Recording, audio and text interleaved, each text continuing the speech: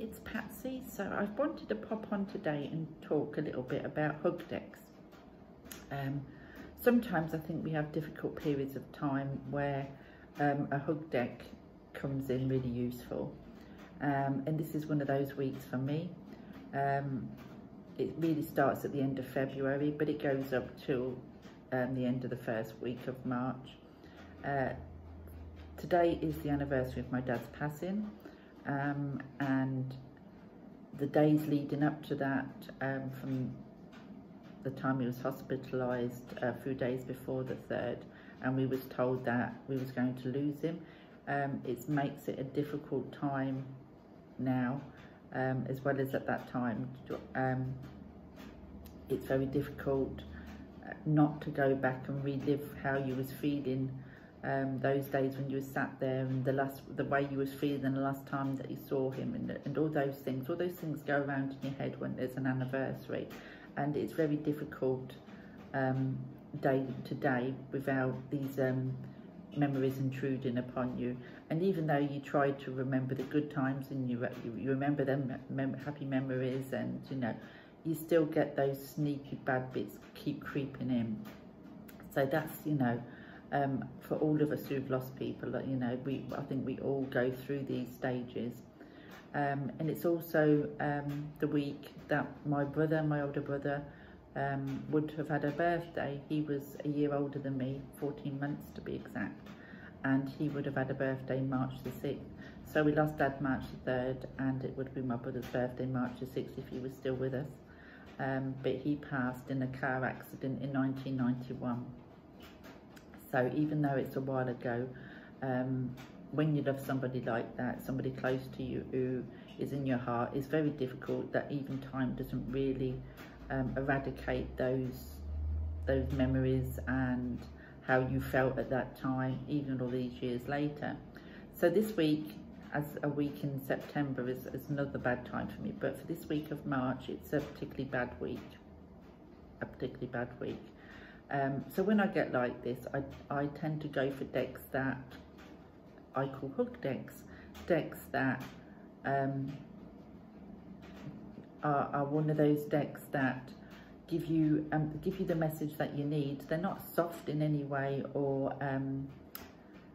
don't give you a proper reading. It's just that they're gentle. The images are gentle. The energy around them is gentle.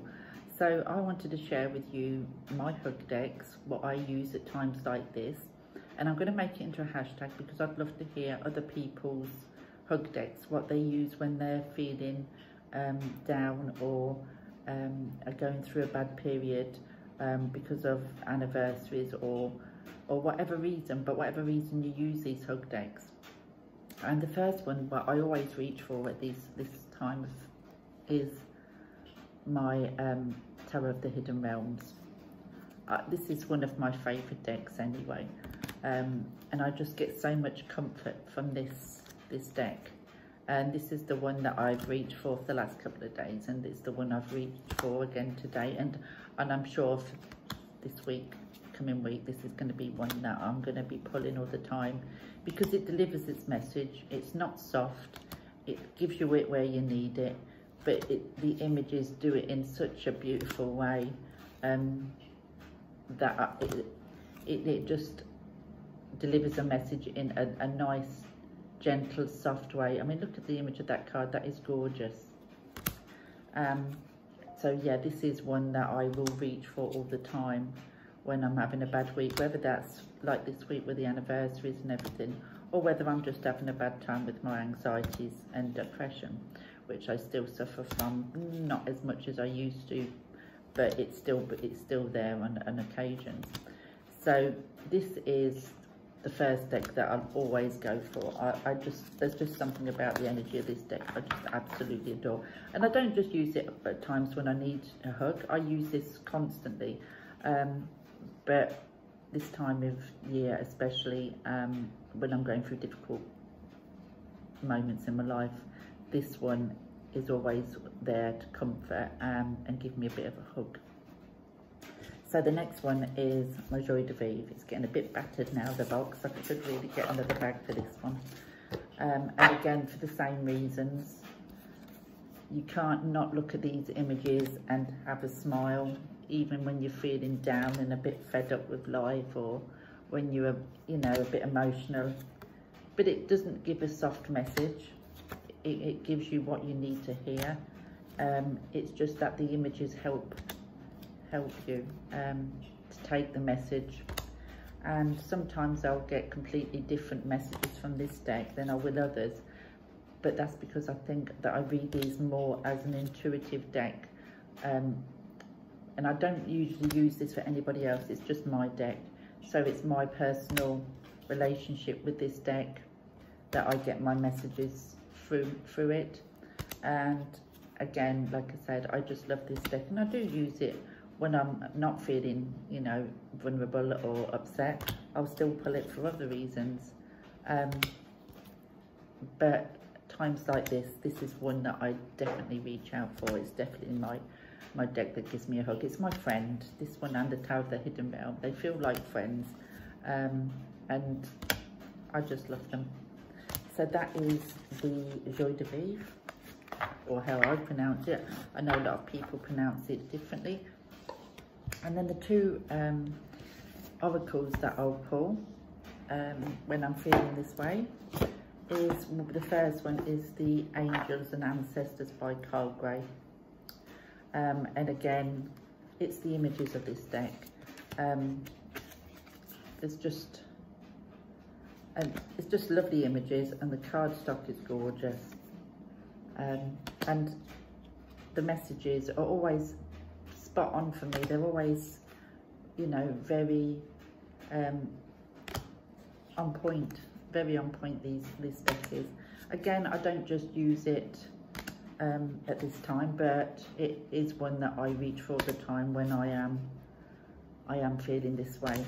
And it delivers such lovely messages, and the book is written really well, so if you want to read what the book says, then I think the messages in the book's really lovely as well.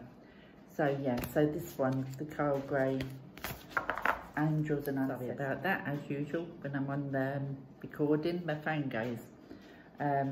So yeah, so like I say, that's 3 of my hug decks, and the last one that I use is the Pixiekins. I use this one with the Joie de Vivre, and again, this is just a sweet little deck that just delivers you a sweet little message. Doesn't give no thought to it or anything, or you don't have to give it no thought, do you know what I mean? Like this one, it says, stand up for what you believe in and never let others steal your joy. You are the creative force that shapes your reality. So it's just, you know, hold close to your sense of wonder. It's just simple little messages like that, with gorgeous images to get lost in. And it looks beautiful against the Joie de Vivre and the Paulina as well, but I tend to use the Joie de Vivre more than the Paulina. But again, it's just one of them decks that make me smile when I'm feeling a bit low. It's just a gorgeous artwork. Paulina Cassidy, I love Paulina Cassidy's work.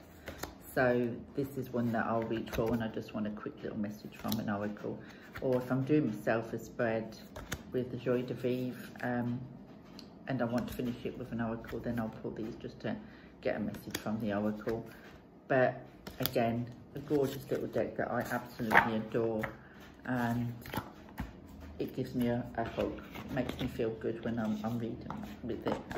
So that is my 4 decks that I use when I need a hug. The Pixiekins and the Angels and Ancestors is the 2 oracles, and the tarots is my Joie de Vivre and my Tower of the Hidden Realms. I love all of them. These 2 decks are my top 2 decks anyway, but especially at times like this. So I hope that some of you will take part in the hashtag and share your hug decks, because I'd love to see what people are using, you know, and because it's going to be a difficult week for me, it'll be something for me to get lost myself into a little bit. So thanks for watching, and I will speak to you all soon. Bye for now.